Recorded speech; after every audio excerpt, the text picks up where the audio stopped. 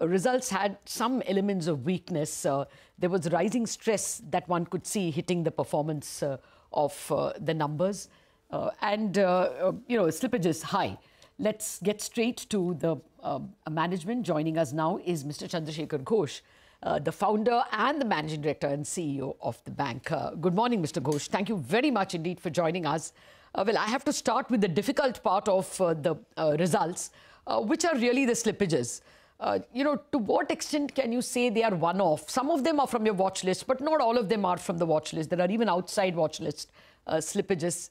Just give us a good perspective on what to expect going forward.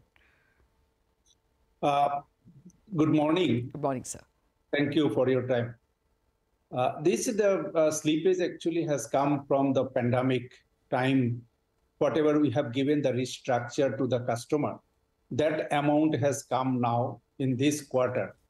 Because the two tranches we have been given the restructure. First tranche has come demand in a 1st April, the last quarter, which has come to this quarter as a NPA.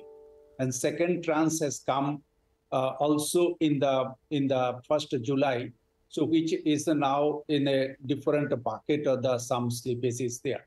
So for that reason, decision slippage has come. We know that this will come on that. And accordingly, we are also making a higher provision in the last year, 2nd quarter, which have been shown that the loss in that time. Okay. All right. Mr. Ghosh, give us some more color then. The slippages from the watch list and from the non-watch list, both of them were higher. From the non-watch list, it was around 1,200 crores, from around 800 crores. From here on, what should that number be like on a quarterly basis or on a yearly basis, if you want to give us that number? If you see that the pandemic, whatever heated in the ground level, so one time we have been taken that all cost, but a normal sum of this, the slippage will come. Yeah. It is now coming on that the 500 to 800 crores has come to this the quarter basis on that. So when the 2nd and 3rd quarter will come, which the business growth level is coming very high, that time also these customers who are paying, that is a partial installment, they will be like to come full installment paid and taken a loan. For that time we have been given to them. For that reason, we are feeling that the next 2 quarters is a very important for us. And we see the trend in the before pandemic and pandemic last year time also. It has given the very good improvement of this, the NPA slippage on that. So basically you're saying that emerging entrepreneur vertical, you are not washing your hands off. You still think they can pay back? Majorly, the portfolio is in group loan, and which is a small ticket size, but in the bottom level of the customer, whose the business have been stopped in the time of pandemic. Okay, right. Let's talk about loan growth then. I mean, you were guiding for 20-25% of loan growth in the year. The first half, we've seen a negative loan growth. So for you to actually go ahead and meet your guidance, you'll have to grow at around 25-26% in the second half of this year. Do you think you will be able to do that? And at what margins would you be able to do that? Because your net interest margin too is near all-time lows. No, if you see that this quarter also year-on-year basis, our advance growth has come 22%. Because of some amount have been write off. For that reason, it has been showing to the 17.5%. So if it isn't showing on that, the 2nd quarter is a 22% of the advance growth. The next 2 quarters is always given the higher growth rate of the advances. So we have the confidence on that. The next 2 quarters, it will be like to cover on that the 25% growth of the business. Okay. And if you look another side on that in the bank, the non-microcredit loan has come as a 52% year-on-year basis growth. So diversification also happening in the bank. It will be given the very good portfolio quality risk point of view, which is in that said that the secured and unsecured will be better way. Okay. So Mr. Ghosh, short point, you're sticking to 20-25% loan growth for the year. Is that correct? Yes. Okay. All right. Let's focus on the other point then. The NIMs, they have come down to around 7%. I'm looking at your CASA, and even if I club it with the TDS, that's the term deposits, that's come down a little bit. So your cost could go up. What is the steady state NIMs are you looking at from here on? If you could tell us that number, point number one. Point number two is credit cost. I think you were guiding for around 2.5% earlier. Now that will have to be revised, right? What is the new revised credit cost guidance? There is first the point of that, the NIM. NIM are always, we are looking on that, the 7.5 to 8% is our targeted, and we'll be like to reach. Okay. Why it has come to this, the 1% bill?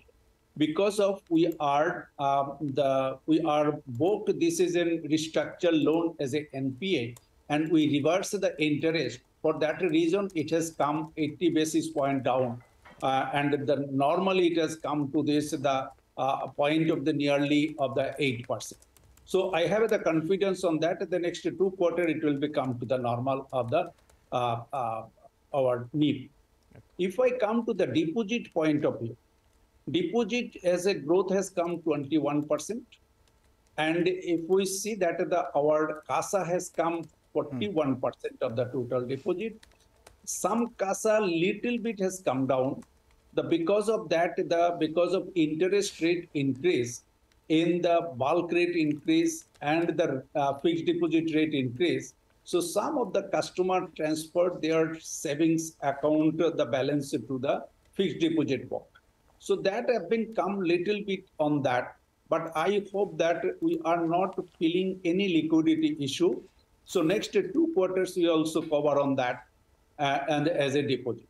Right. You said that slippages will continue into the next couple of quarters as well before things get better. Can you give us a sense of what kind of slippages can we expect in the next couple of quarters? An absolute number, perhaps, a range, if not? No, if I say that the slippage is 2 types of slippage. One type of slippage, which is a normal credit.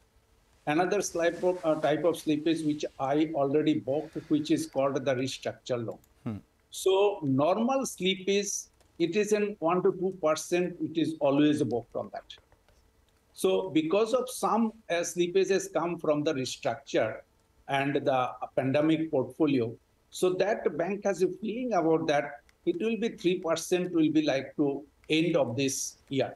But normally it will be 2 to 2.5 our credit cost. So credit cost will be 3% for this year, and for FY24 you're guiding for around 2.2%. Is that correct?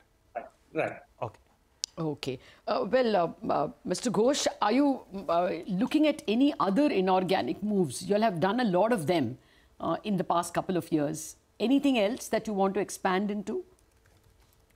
No, we are now focusing on that. You see that the Gruho we are already taken, and the Gruho loan is very good way now given the growth of the bank.